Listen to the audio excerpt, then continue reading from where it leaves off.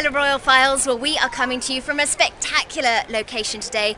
Every day this week the early show is going to be broadcasting from the Tower of London, home to the Crown Jewels but also one of the most famous prisons in Tudor history. This is the site of where Henry VIII beheaded both Anne Boleyn and Catherine Howard. Anne because she was thought to have rung a dung with her brother, no less, and Catherine Howard, young flighty girl, was just ring-a-dinging with one too many people. So they used to bring the prisoners up the river and the Tower of London is built right on the river. The history is fascinating and what a treat for us because we will be broadcasting the early show from here every day this week. And as we move over here, you can see where they're doing rehearsal.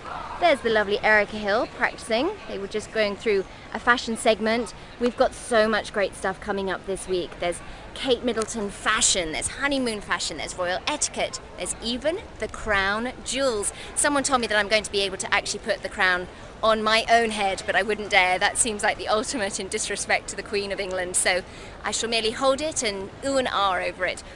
But you can see what goes into a production like this. Will be all along the battlements. And then outside those gates on the other side we have a huge stage set up. Erica's just going to be a rock star. It's an amazing, amazing stage and there's going to be a lot of famous faces on there. So with only 4 days left to the wedding of the century, make sure you stay tuned to the early show all this week from the Tower of London. Until next time Royal Files, keep calm and carry on.